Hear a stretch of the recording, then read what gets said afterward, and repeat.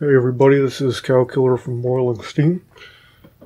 I got another review unit by Tuxedo Computers based in Germany. This particular unit is the Polaris. It's a laptop with a 15.6-inch screen, and it has an AMD Ryzen 5 processor, 4600H, and a RTX 2060. It's not quite as powerful as the servo unit that I have from System 76, but I think it would still make a very capable gaming machine. Now, right off the bat, before I unbox this, there's a couple of quirks based on the email exchanges that I had with the press team at Tuxedo. First of all, the keyboard layout is not QWERTY. Instead, it has the QUERTY keyboard layout. So it's something I've never seen before, so it'll be pretty interesting to see what that's all about and what kind of adjustment I might need to make. And then the second quirk is I don't have the right charger with this. This is using a European plug, at least based on the email exchanges that I had, so hopefully I'll have the right adapter so I can charge this thing. So with that out of the way, let's see what we got.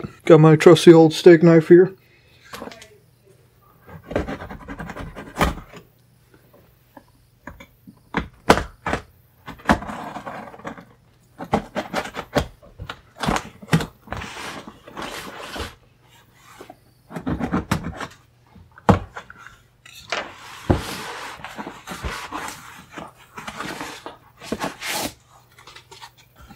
We got some black foam for the corners, and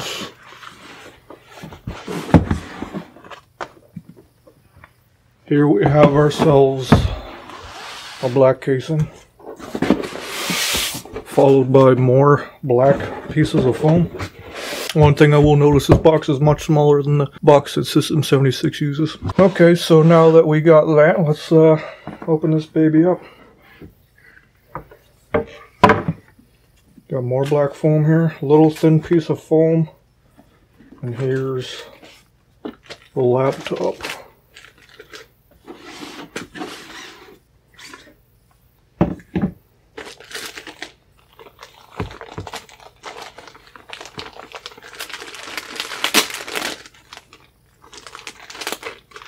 Got a sticker right there to seal the wrap together. Oh, would you look at that. See, right off the bat, I'm very impressed with this. This is much thinner than the Servo WS. It still has an RTX 2060 in it, though. So that is very impressive that they managed to put it in a thinner form factor and still maintain the same screen size. Same kind of wrap they put for the screen, the System 76. Wow, this is pretty nice. Feels very smooth. I'm guessing it's magnesium alloy. Could be plastic, could be mate, I don't know. Looks like the webcam is way at the bottom here, instead of usually being at the top on most laptops. Here we got a second layer of plastic to peel off in the palm rest area, and one for the trackpad. I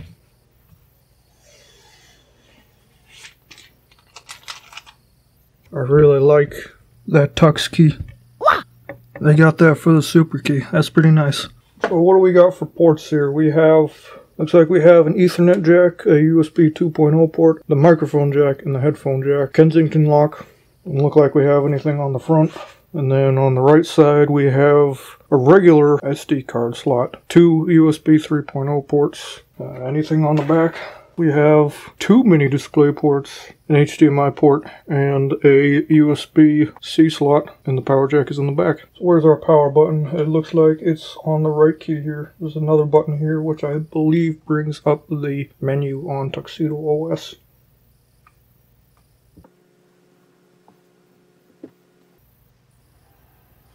So it looks like Ubuntu is listed here. Looks like it's using Grub.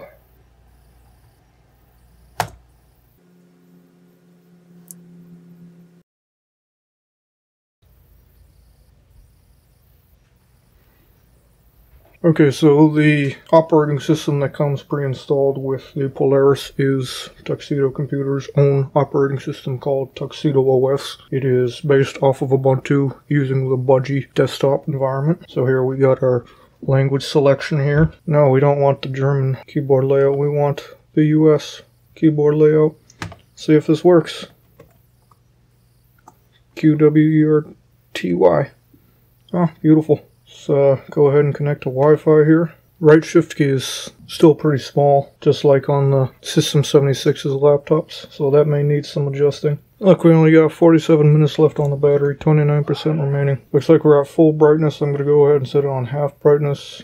And what it looks like, it seems it's using the same installer as Ubuntu, same options and everything. Alright, and just let it install the system, let it do its thing. And just like with the serval, I'll run some updates, get OBS Studio installed so I can start recording from the desktop, and then we'll move on from there. So in the meantime, let's see what else we got here. So for the rest of the unit, we have our AC adapter.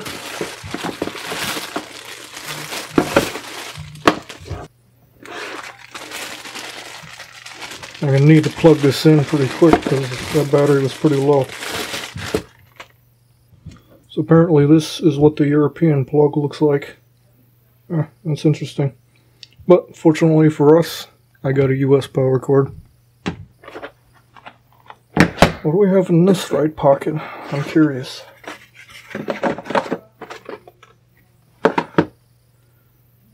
Okay, so it looks like we got a couple of stickers. Ryzen 5 4000 series, Radeon graphics, GeForce RTX. And then here, there's just a little notepad.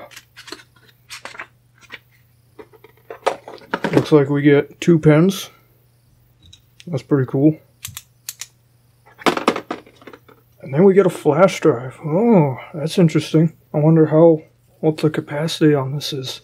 So one problem that I've noted right off the bat is after setting up the user account password and then trying to log in, my password was apparently incorrect, even though I had double checked it twice when setting up the user account. So now I've discovered that's what that USB device is for. It's a recovery drive that you can plug into a Tuxedo computer and boot from it so that you can install an operating system. And unfortunately, I think that's what I'm going to have to do here because something's going on with my password.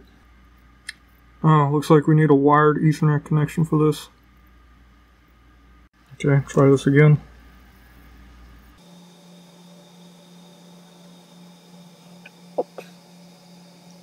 Alright, let's see what we got here. We got reboot, power off, and we want a laptop install.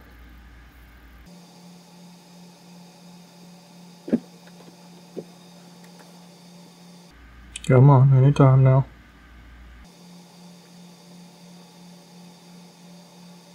One minute, 37 seconds later. Okay, so it looks like we've got our options here. We've got Tuxedo OS, we got Ubuntu, we got Ubuntu Budgie, Tuxedo OS, we got OpenSUSE, we got Manjaro, Kubuntu. I got all sorts of options here. So what I want to do is I want Tuxedo OS long-term support. I'll go ahead and let it do its thing.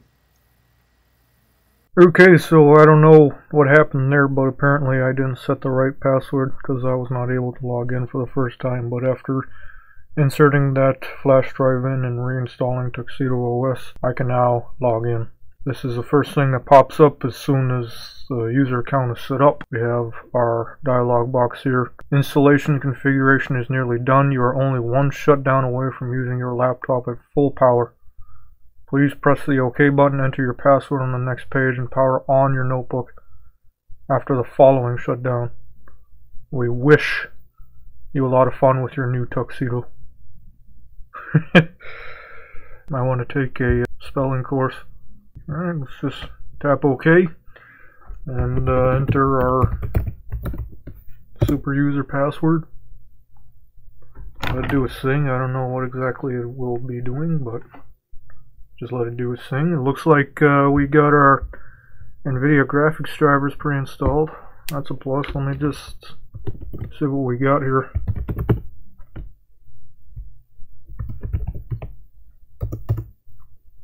$450. Nice. Okay, that's a plus. So I tested the microphone. It's not the best quality microphone, but at least hopefully you can understand what I'm saying. You can hear me fine. I also have the noise suppression filter added in OBS. I don't exactly know what progress means. Is it partitioning the hard drive? Is it trying to install something? I don't know what this is doing. I don't know if it's running updates. Let's take a look at what we have for pre-installed applications here.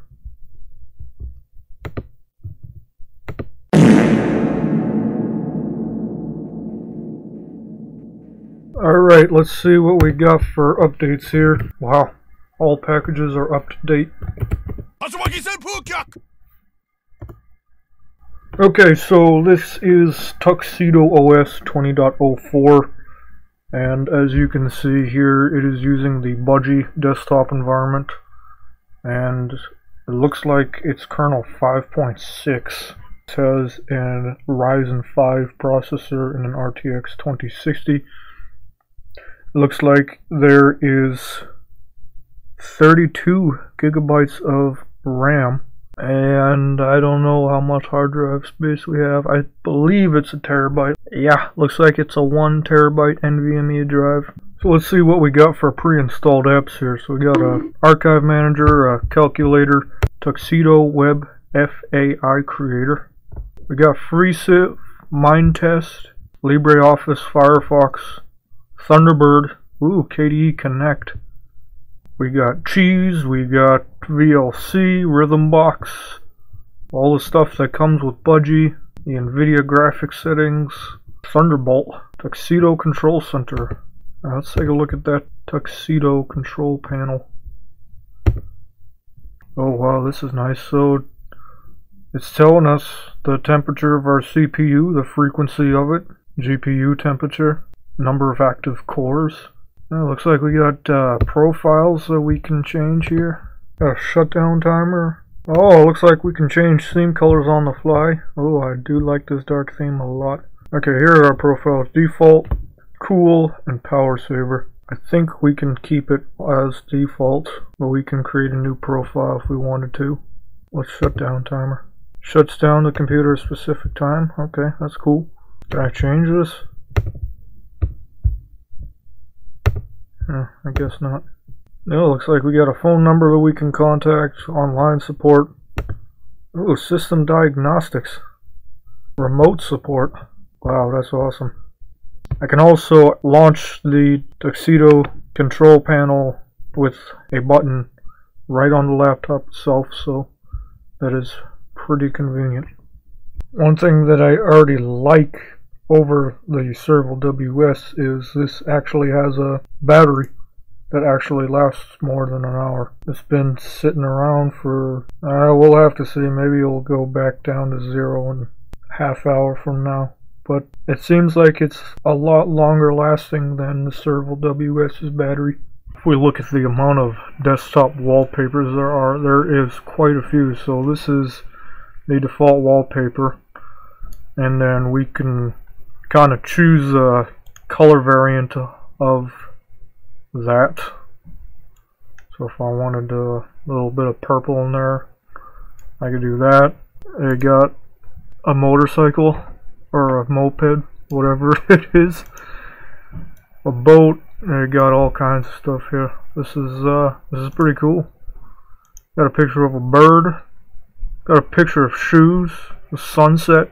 I wonder if those are actually photos taken in Germany around where Tuxedo Computers is located. Shuffleboard. Sure, why not? Train. The hard part is, what do I want for a background? I don't even know what that is. I don't see any cars. I don't know if that's a bridge or that. Looks like we got some of Canonical's wallpapers here too. This is a indicator when caps lock is on or off. It's also physically indicated on the laptop itself. This is an indicator for the numlock key. Got our quick notes here. We can enable night light if we want to. Testing our Wi-Fi speeds, we have 152 megabits per second download speed. The Serval WS was 225 in the same room. Still pretty impressive, but not quite as far-reaching as the Serval WS's Wi-Fi card.